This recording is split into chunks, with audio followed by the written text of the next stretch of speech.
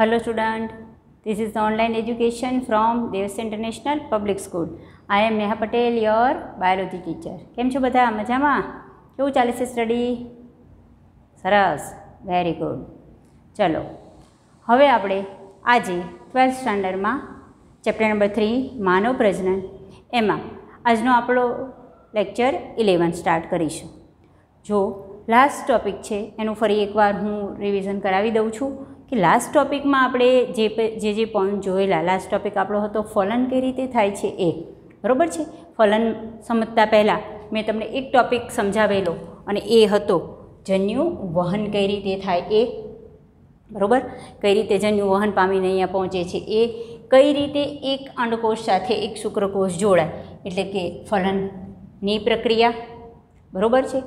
ફલનને કારણે અર્ધીકરણ 2 થશે, એના કારણે માદા પ્રકોષ કેન્દ્રનું નિર્માણ થશે, એની સાથે શુક્રકોષનું નર પ્રકોષ કેન્દ્ર જોડાય, બંનેના રંગસૂત્રો જોડાય અને દ્વિકીય 2n યુગ્મનજનું નિર્માણ થશે, બરાબર. અને આ પ્રક્રિયા અંડવાહિનીમાં ઇથમસ ચુંબકીય જોડાણ સ્થાને બને છે.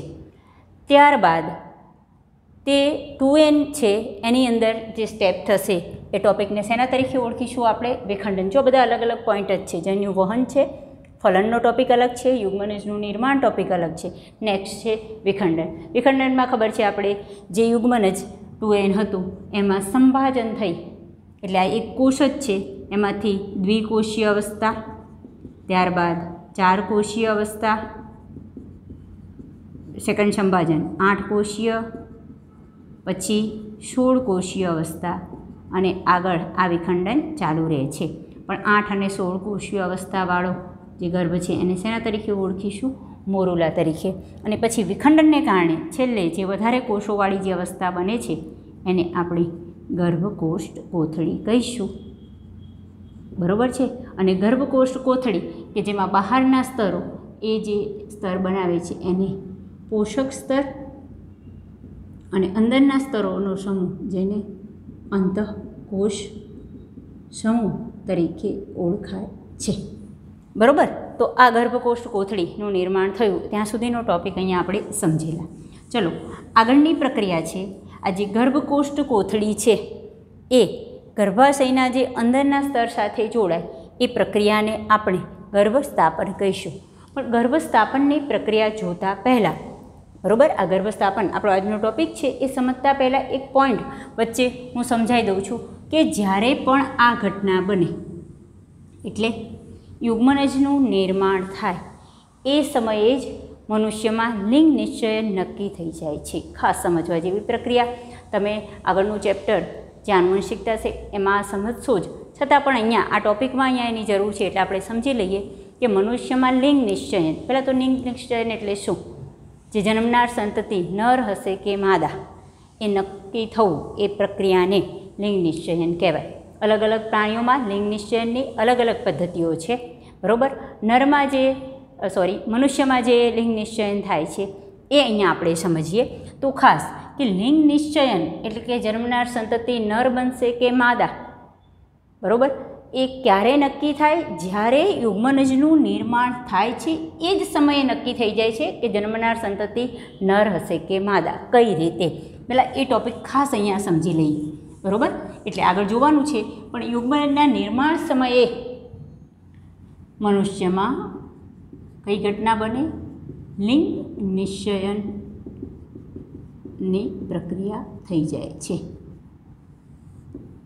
આ ટોપિક તમે સમજો તો ઘણી બધી જે અંધશ્રદ્ધા છે એમાંથી પણ બચી શકાય. ચલો જુઓ, અહીંયા જે યુગ્મનજનું નિર્માણ થશે 2n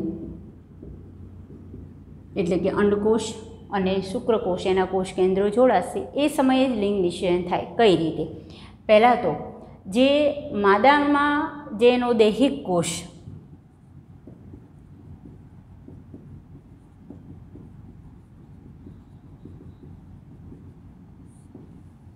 n હોય એમાં કેટલા રંગસૂત્રો હોય? કુલ 23 જોડ.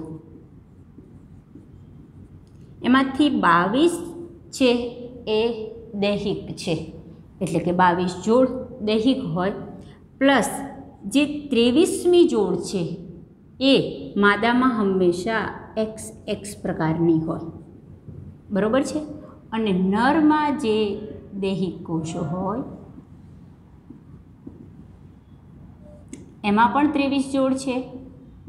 તો એમાંની આગળની જે 22 જોડ છે એ દૈહિક છે. બરાબર, એટલે કે એના જે દૈહિક અંગોના નિર્માણ માટે જવાબદાર છે. અને 23મી જોડ છે એ XY છે.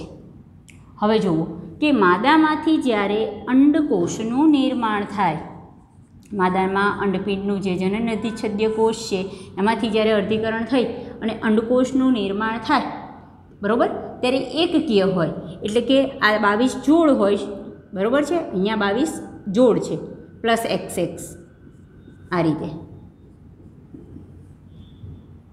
બરાબર. હવે જુઓ તો અહીંયા ખાસ કે અહીંયા જે અંડકોષ બનશે એમાં 22 દૈહિક કોષ પ્લસ X પ્રકારના જ બધા જે કોષો બનશે બંને એકકીય N એકકીય N અર્ધીકરણને કારણે. નરમાં જે શુક્રકોષ બનશે એમાં 22 દૈહિક પ્લસ 1 X અને 22 દૈહિક પ્લસ 1 Y. એનો મતલબ કે જે અંડકોષ બનશે એ બધા એક સરખા પ્રકારના હશે, એક રંગસૂત્ર ધરાવતા જ, બરાબર. જ્યારે શુક્રકોષ બનશે એમાં 50% શુક્રકોષમાં 23મું X હશે, 50%માં 23મું શું હશે? Y હશે. હવે જ્યારે ફલન થાય એટલે શુક્રકોષનું અંડકોષ સાથે જોડાવું. ચલો, બધા 22 પ્લસ X પ્રકારના છે એટલે પ્રકાર એક જ થયો.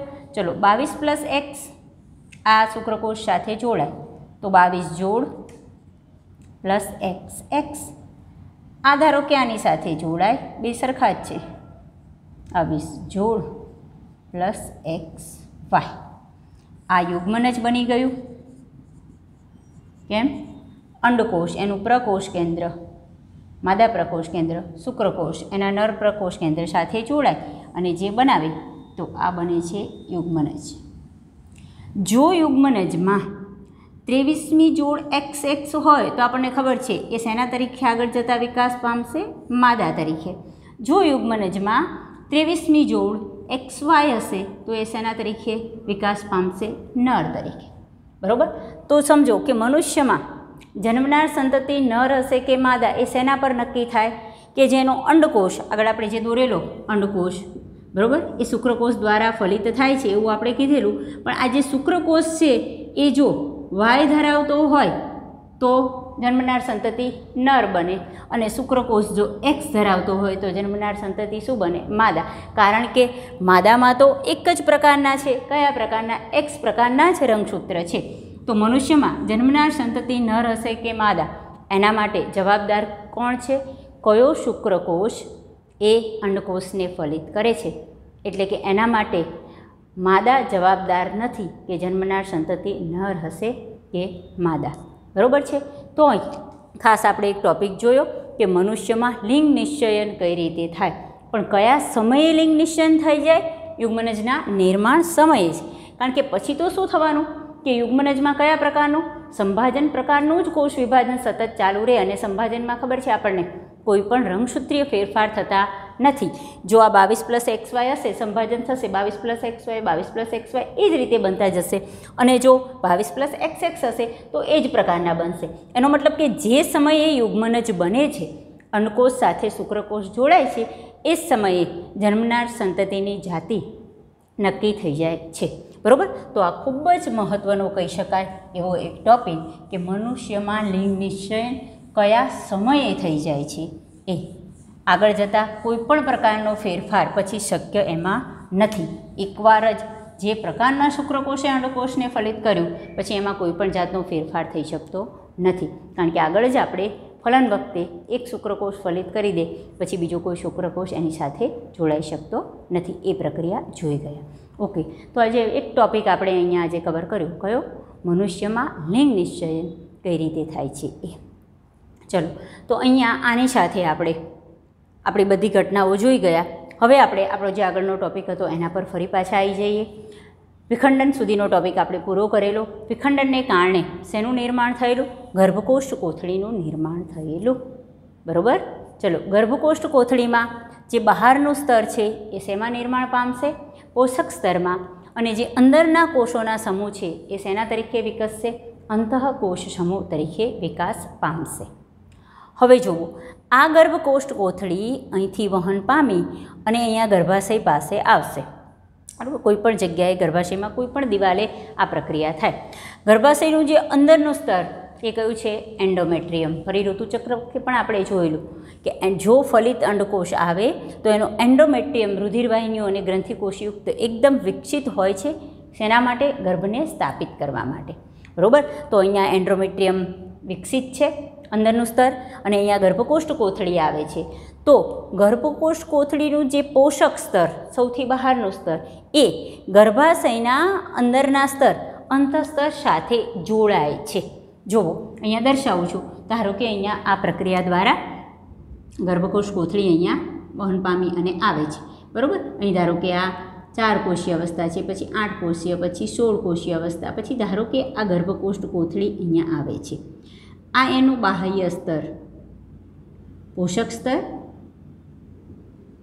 એ અહીં ગર્ભાશયનું જે અંદરનું સ્તર છે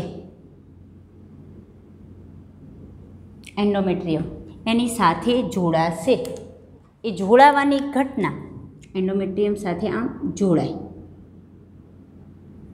બરાબર, જેવું આ રીતે આનું પોષક સ્તર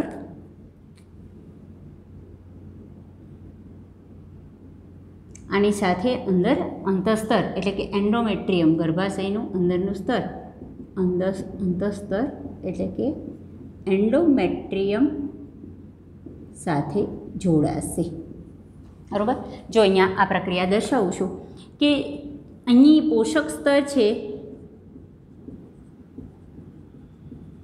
એ ગર્ભાશયના અંતઃસ્તર સાથે જોડાશે અને આ પોષક સ્તર છે એ ગર્ભાશયના અંતઃસ્તર સાથે જોડાશે. અંદરના જે સમૂહ છે, કયા? અંતઃકોષ સમૂહ, એમાં પણ આગળ વિભાજન પણ ચાલુ રહેશે, સાથે વિભેદન પણ ચાલુ થાય. વિભેદન થાય એટલે ખબર છે, કોષો ભેગા મળી અને અંગજનનની પ્રક્રિયાની શરૂઆત થાય અને અંતકોષ સમૂહ એમાંથી ગર્ભ અથવા ભ્રૂણ એનું શું થશે? નિર્માણ થશે. બરાબર છે, તો પોષક સ્તર એ અહીંયા એન્ડોમેટ્રિયમ સાથે જોડાશે અને અંતકોષ સમૂહ આ બધા છે એ વિઘટન પામી અને ધીમે ધીમે એમાંથી આ રીતે ગર્ભના નિર્માણની શું થશે? શરૂઆત થશે. ધારો કે વચ્ચે આ રીતે ગર્ભ, બધા કોષો છે એમાંથી બનવાની શું થાય છે? અંગજનન થઈ અને કંઈ પણ ગર્ભ બનવાની શું થાય? નિર્માણ થાય. બરાબર, હવે જુઓ કે જેવું અહીંયા આ પોષક સ્તર એ ગર્ભાશયના અંતઃસ્તર સાથે જોડાય કે તરત જ જે ગર્ભાશયના અંતઃસ્તરના કોષો છે ખૂબ જ ઝડપથી વિભાજન પામવા લાગશે અને એ આ જે ગર્ભ છે એને આંશિક રીતે ઘેરી લેશે. બરાબર, જો આવી પ્રક્રિયા કંઈક થશે કે જેવું અહીંયા આ વિઘટન અહીંયા જોઈન્ટ થાય છે, અહીંયા જેવું જોઈન્ટ થઈ ગયું કે તરત જ આ જે ગર્ભાશયના અંદરના કોષો છે ખૂબ જ ઝડપથી શું થઈ? વિભાજન પામી અને આ કોષો આમ આંશિક રીતે, બરાબર, આખું ધારો કે સ્તર છે, અહીંયા ધારો કે આ ગર્ભકોષ કોથળી આમ જોડાય, જેવી જોડાઈ એટલે આ સ્તર આ રીતે વિકાસ પામી અને આને આંશિક રીતે આમ ઘેરી લે, આમ. એટલે આ જે થઈ ગયું એટલે એણે શું કર્યું? ગર્ભને આમ સ્થાપિત કરી દીધો. આ પ્રક્રિયાને આપણે કહીશું ગર્ભસ્થાપન.